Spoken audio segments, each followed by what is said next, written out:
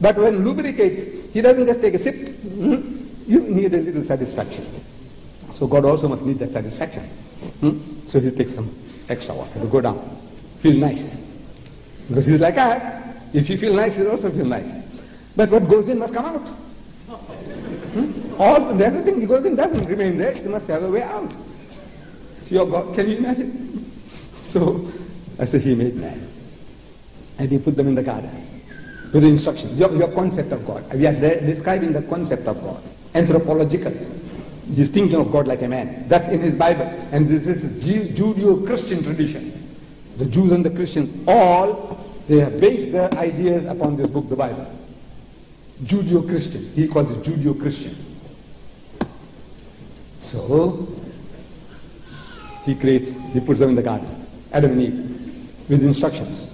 Eat anything and everything in the garden, except that tree, in the midst of the garden, the fruit of that tree, thou shalt not eat, because the day that thou eatest thereof, thou shalt surely die. Mar jayega, to mar jayega. I'll kill you. Or it might be poisonous, you'll die. The day you eat, you're going to surely die. Shaitan seems to have overheard that dialogue between Adam and God. So he tells Eve, he says, you know, that tree, that fruit is very good to eat. If you eat that, you're going to live forever. You shall not surely die. The word of God shall surely die. He just adds the word not. You shall not surely die. And Adam and Eve, they ate. And Adam lived after that for 930 years. Says the Bible. The God said, you're going to die. The devil said, you shall not die. Who's speaking the truth? Shaitan or God? The Bible says, no, who's speaking truth? Shaitan is speaking the truth. Because Adam lived for 930 years. God lied. This God lied in the Bible. He says you're going to die, and he didn't live for 930 years. That means God was lying. He was bluffing. 930 years he lived. But when Adam and Eve ate, they realized that they were naked. They were naked all along. But they were innocent like little babies, little children. When you are 5-year-old, 4-year-old, you're playing with your sister naked in the tub. Nothing wrong with it. You don't know what's what. Your sister doesn't know what's what. But as you grow older, you realize that it's not done. Separation. So Adam and Eve were grown-up people, mature. But in the mind they were like little babies. They didn't know what was what. As soon as they act, they realize that, hey, we are different. Well, each of us are different from the other. Huh? We have sexual parts, sexual organs. Ooh. So they started plucking leaves to cover themselves up. And the book says, and Adam heard the footsteps of God walking in the garden in the cool of the day, in the late afternoon. Or Adam heard his footsteps. Boom, boom, boom, boom. Adam heard the footsteps of God walking. I'm only reading your book, man. And Adam heard the footsteps of God walking in the garden in the cool of the day. Boom, boom. But I say, you know, the second person of the Trinity, Jesus Christ, he said he's God. This second person of the Trinity, in the New Testament, he says that God is spirit. And those that worship him must worship him in truth and in spirit, not in form, shape, or size. Now when spirits walk, how do you hear the footsteps? Huh? Even if the spirit is 1,000,000 miles long, how do you hear the spirit's footsteps, you tell me? So he must be like a gorilla, like King Kong. No. That you can hear his footsteps, and Adam hears and he gets hide away. He must be like a mighty King Kong. You know King Kong? Have you seen King Kong? I saw it. First time when the sound came out, it came on sound. Shh, so realistic. Unbelievable. I have to believe everything I see. When I see that girl, that lady in that King Kong's, that monkey's, gorilla's hand like that, and I can see she's cringing. You know? I believe. I said, how did they take these pictures? How did they do all this? I didn't know. About trick photography, what they can do on film. I didn't know. But I say, look at it, man. And something like King Kong, bigger than King Kong, walking in the garden, boom, boom, boom. Your God that. That's your God. And Adam hides himself away in the bushes. So God comes along and he stands and searches for Adam and Eve. I thought he's all-knowing God. He knows everything. He's all-seeing. He sees everything. But no, this God doesn't. He can't see. So he shouts, I'm only reading your book, man. Your holiness, I'm reading your book. Your book says, He can't find Adam and Eve. So he said, Adam, Adam, where art thou? Tu kahan hai? Adam, Adam, tu kahan hai? Can you believe it? This all-knowing God, the all-seeing God, he doesn't know where Adam and Eve were. Or maybe he knew. No.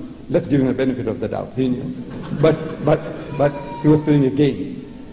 You see, according to the Christians, they're telling us that the Father, the Son, and the Holy Ghost were in the heavens for billions of years. They were alone, Father, Son, and Holy Ghost. Alone. Nothing, no creation, nothing. Father. And what were they doing? What were they doing? For billions of years, Father, Son, and Holy Ghost, what are they doing? They're doing everything.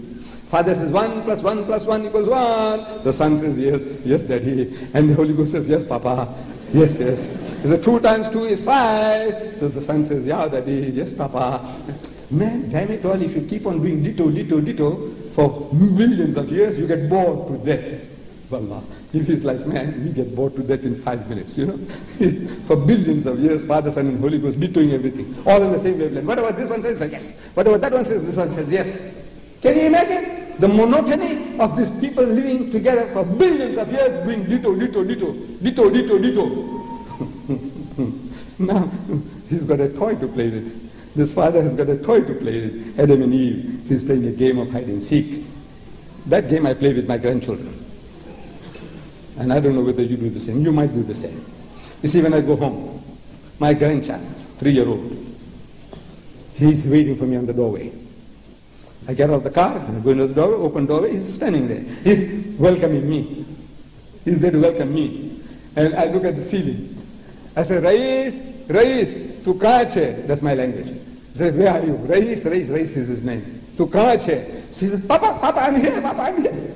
No, I'm not looking, as if I don't hear. I say, Rais, tu kahan hai? Where are you?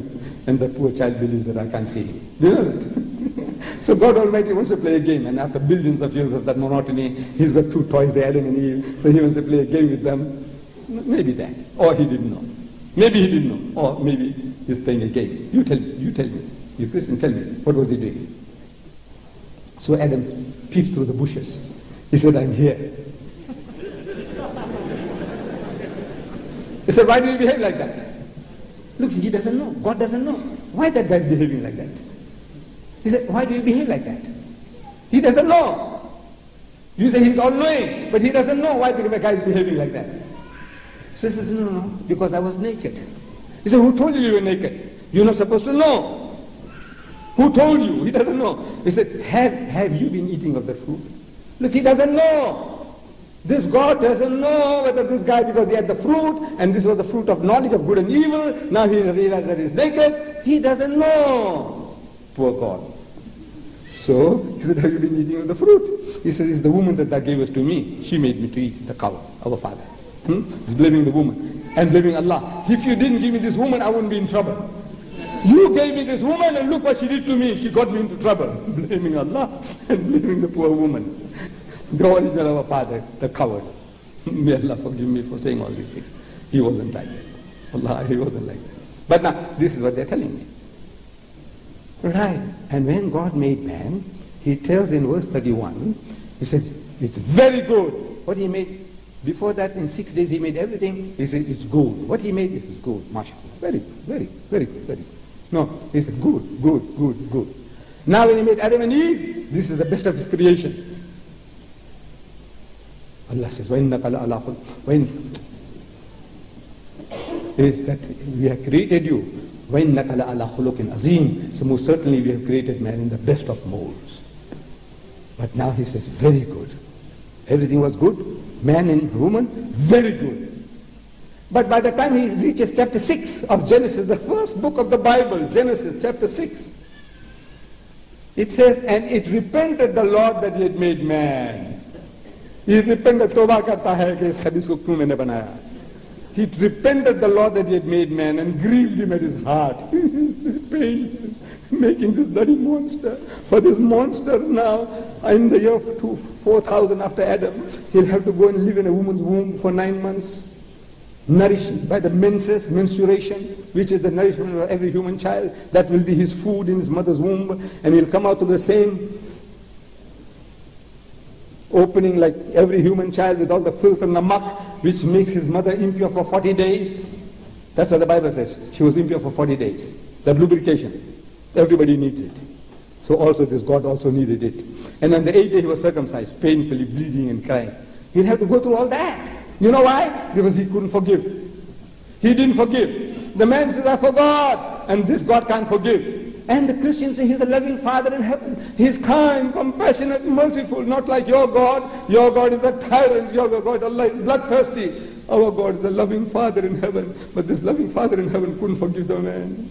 And for that now he's got to pay the price himself. Go and live in a woman's womb for 9 months and castrate himself there. And then born like any other human child with all the filth and the muck. He's had to go through all that. So he said, it repented the Lord that he had made man and grieved him at his heart. Your God that. That's your God. Then chapter 11 verse 7. Father, Son and Holy Ghost, they're still together in heaven. From there they're seeing down on earth Babylon, Middle East. They see Babylon. They see a hive of activity. See the people are running around. Like sometimes you see on the fast video, when you put the film on fast. Same thing. They're seeing from heaven. There's a lot of hive of activity. People running around. And the Father doesn't know what's going on. So he's telling his Son and the Holy Ghost. He said, let us go down and see what the Son of Man is doing. This guy here, this bloody rubbish. What is he doing? We want to go and see. So they come down. Father, Son and Holy Ghost. They come down from the heaven. And say, hey, this guy here, they discovered that he's discovered now bitumen. Coal tar. You know coal tar you use for your roads. Coal tar, bitumen. And they discovered how to make bricks. Prior to that, they were building houses with raw bricks. And there's a limit to the height you can go with raw bricks. And with this spit and sand, as plaster. There's a limit to what you can do. Now they discovered bitumen and they learned how to make bricks so they can put up bigger structures. And they started building a tower. So the Father is terrified. He says, this guy here, he's going to reach us. No, that's what the Bible says, that this guy is going to reach us. Father, Son, and Holy Ghost in heaven. The tallest man-made structure on earth is the CN Tower in Toronto. It's worth visiting. If you are in Toronto, go up to the top. There's some small fee. I went up. And from the top I can see motor cars look like cockroaches. No, it's worth experiencing that. But that damn thing, the highest man-made building on earth, hasn't reached the clouds yet. Do you know that? With all your steel and concrete and your technology, you haven't reached the clouds yet in the 20th century. You think with bitumen and baked bricks, they'll reach the heavens? This man, you. But the God got frightened. He said, this guy's going to reach us. They're going to come up and up, drilling. And Father, Son, and Holy Ghost are relaxed on their couches. And this guy goes down and through his right in his buttocks. Yes, the man has reached it. What the hell is this? He's here. Can you imagine? You bloody rubbish. You little things. The Toronto Tower hasn't reached the clouds. And you're going to reach his heaven. Mars, Jupiter, and beyond. With your big bricks and bitumen. So he confused your language. He said, God, confuse your language. Now, prior to that, everybody is speaking the same language. There's unity. Now God confused the language. God confused your language. There's a lanat, there's a curse. So now you're speaking Chinese, water, the guy brings sand. The guy's shouting in Zulu, sand, he brings blocks. So they couldn't complete the project. Your God that. We are told in the Quran, look, he says, no. He says, Allah gives, from among his sign, فَمِنْ آيَاتِهِ إِنَّ خَلْقِ السَّمَاوَاتِ وَالْأَرْضِ is the creation of the heavens and the earth, وَاخْتِلَافُ أَلْسِنَتِكُمْ and the variation of your languages, وَأَلْوَانِكُمْ and your features. This is a miracle of Allah's creation. Your language is a miracle of Allah's creation. That's what the Quran says. They say, no, it's a curse. Allah's curse you to talk in different languages. It says, Your Holiness, what are you doing? Come, Your Holiness. Let us see.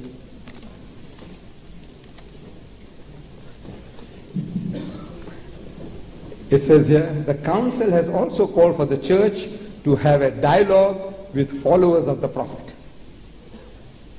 to have a dialogue with followers of the Prophet. Prophet meaning our Nabi Kareem, Muhammad Sallallahu Alaihi Wasallam. And you see that there, I want you to see that in the paper I gave you. Item 4. See item 4 there? In the red ink? 4. Right.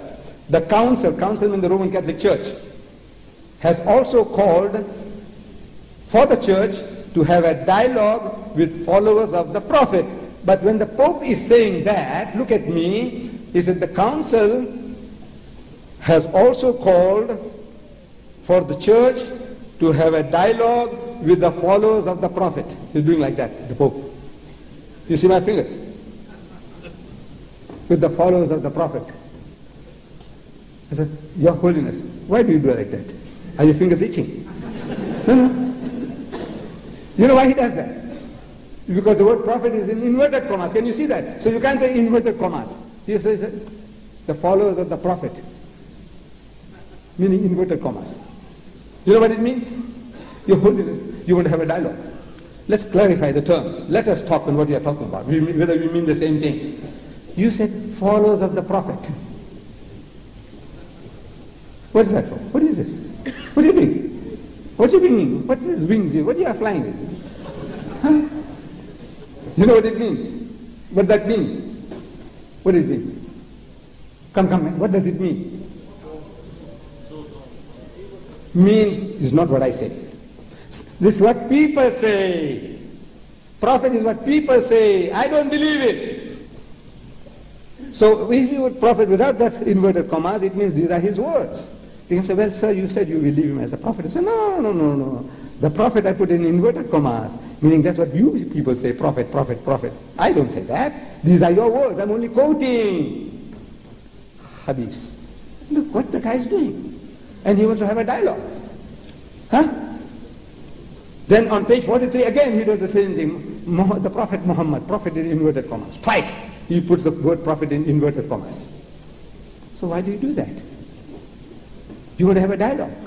We accept Jesus as one of the mightiest messengers of God. We believe in his miraculous birth, which many modern day Christians, including the bishops of the Anglican Church, they don't believe today. And what we believe that he gave life back to the dead by Allah's permission. He healed those born blind and the lepers by Allah's permission. And you call my prophet, huh? You call my prophet in inverted commas. Why do you do that? Why don't you accept him as a prophet? Let's talk that. You want to have a dialogue? Let's talk that. Sisters, you see, I can't accept him as a prophet. Why? Why? Your Holiness, why? He said, you see, Muhammad had how many wives? 9 wives? Or 11? What's Shamshad? Our Nabi, how many wives did he have? At one time, at the most? 9. Right. 9 wives.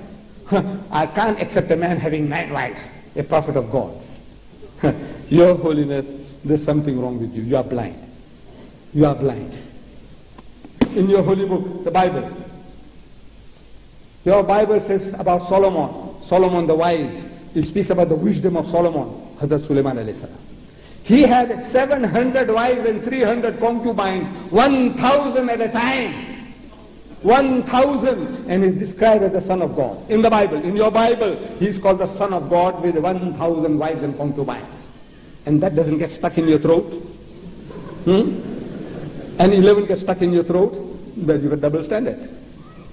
You got double standard. 1,000 wives and concubines, and so on. No, he's a wise man. What kind of wisdom is this? Can you imagine if he has one every night? It will take him 3 years for the first one's turn to come. Do you know that? 3 years. Every woman is going to wait 3 years for her second turn. And you call the man wise. Can a man be wise? Holding your wife for 3 years before she gets her turn again. And another one's 3 years. Everyone got to wait 3 years. And that doesn't get stuck in your throat. But Muhammad's 9 wives or 11 wives, they're getting stuck in your throat. You got double standards, Your Holiness. Come and talk. Oh, you see, he performed no miracles. We start reasoning that the greatest of his miracles, and say, look, I don't see all that. He didn't find the air like a bird, did he? Did he walk in the water like Jesus? Did he make water into wine? He says, no. But you see, my Jesus did. So Muhammad didn't do all that. So he's disqualified. I said, Your Holiness, you don't know your book, man. Your Jesus your second part of the Trinity, the second God number two, Jesus. He is telling about John the Baptist, Yahya alayhi salam. They call him John the Baptist. He said, among those born of women, he is a human being, among those born of women, there has not risen another greater than John the Baptist. The greatest of the Jewish prophets is John the Baptist, Yahya alayhi salam, according to Jesus, your God. He testifies about John, Yahya alayhi salam, that he is the greatest of the Jewish prophets. And yet he performed no miracles. He performed no miracles. What's wrong with you?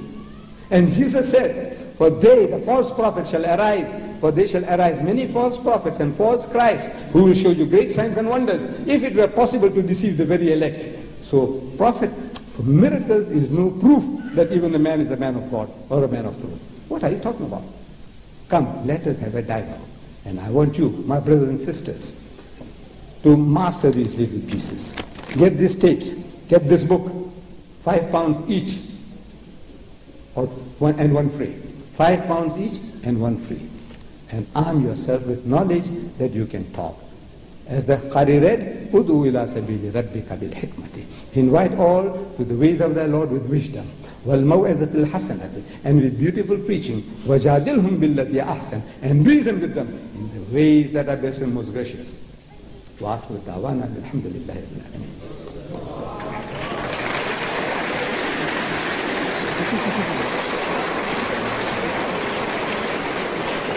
MashaAllah, may Allah bless you. MashaAllah, may Allah bless you. Good sisters, and so on. We will say dua for Sheikh, Ahmed Deedat. May Allah bless him. May Allah reward him for the work he's doing. MashaAllah. Ameen. Ameen. Thank you very much, Sheikh. I don't think we can thank him enough for the work he's doing for Islam. The best we can do is say thank you very much. To finally recap on today's program, Brother Shamshad will surely come on the stage. There will be question and answer session following a couple of announcements which Brother Shamshad will shortly make. Following that, we will then conclude today's meeting with dua from Qari Sahib. Brother Shamshad. Brothers and sisters, as I mentioned earlier, there is question time, and that happens to be the most interesting part of Sheikh's meeting. Most interesting time during his talk. So please, if you have any questions, at the ground level, come forward. Sisters, please write your questions and pass them to either end. And the brother will receive it from you and pass it to the Sheikh for the answer. One important announcement, that is about Sheikh's next program. That is not very far from here, and it is tomorrow. In Leeds, 12:15 p.m., that is 12:15. Tomorrow, at Dar-e Ahl-Bayt, 35 Hanover Square, and that is in Leeds. 35 Hanover Square, Leeds, tomorrow, 12:15. Now, brothers and sisters, while you're coming forward to present your questions, I would like to draw your attention to the envelopes which you found on your seats. The contents of the envelopes are very informative, but I would like you to, in particular, pay attention to this leaflet. Sheikh Ahmed Deedat's message to you today is Ud'u Sabila Rabbika bil Hikmah. Call them to the ways of thy Lord with hikmah and beautiful preaching, with wisdom and beautiful preaching. This leaflet outlines IPCI's National Dawah Program. I would like you to take part in it. This is a very comprehensive Dawah program, and it gives you the opportunity of approaching your friends neighbors, and whosoever wishes to acquire more information about Islam. But in order to be able to talk to them, you have to have certain knowledge. So now, how do you acquire that knowledge? And here is an opportunity for you, one-off opportunity to acquire this book as advertised in the leaflet in envelopes for $4.99. But here is a one-off opportunity to acquire two, to buy two for the price of one. If you go outside this exit, you will find a display and the store on your way out. If you were to use this exit, then you'll have to walk around, and there will be people to guide you where the store is maintained to sell these books. Brothers and sisters, after the questions and answers, please remain seated, because inshallah we shall conclude this program with a dua, with a supplication, inshallah. First question. I wonder about how we allow to study Quran and Bible together. Are we allowed to study? Are we allowed to? Are we allowed to study the Quran and Bible together, being a Muslim? Thank you. My dear brother, you don't have to read the Bible, you don't have to study the Bible. But, I says, but, if you are living in an environment where the people only know one book, every person you meet is a one-book professor. He will tell you anything you talk, discuss.